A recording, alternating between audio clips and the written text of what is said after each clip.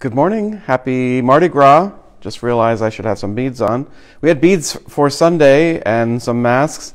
I'm still singing People Get Ready from worship on Sunday. I marvel at the level of talent here at the church.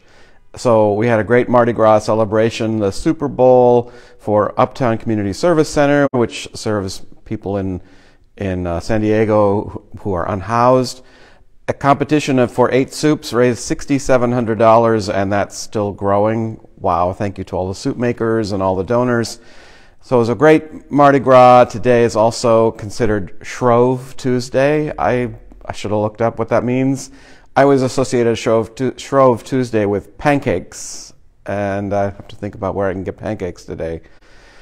But so I got a whole bunch of things on my mind. I mean, Lent starts tomorrow, Ash Wednesday. We're still in Black History Month. Sadly, this is the anniversary of the start of war in Ukraine.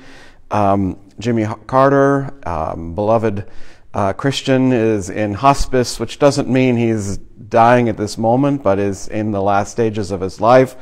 And the other is that on Thursday I leave to go to Denver, where we will finish packing up our house, labeling all the boxes, and next week all of us will live here together. This weekend I was walking around Balboa Park thinking, oh, this is the last Saturday.